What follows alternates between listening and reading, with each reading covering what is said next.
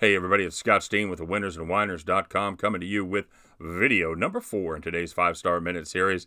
This pick comes courtesy of the Razor over at Winners and Whiners.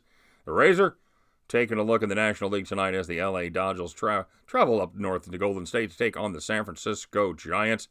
The Razor taking a look at the total in that one of 7, and he notes that Drew Pomeranz has allowed 2 or fewer runs in 4 of his 5 starts on the season, and the under has converted in every single one of his starts. In addition, Walker Buehler has been much better his last 2 times out and has only conceded 12 base hits in his last 16 innings of work. Plus, the under is 10-4-1 in his last 15 starts overall.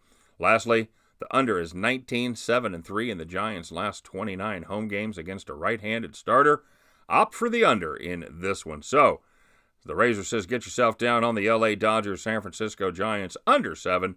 And at the end of this contest, you can join the Razor as you both head back to the window. Good luck, everybody, and we'll see you on the next video.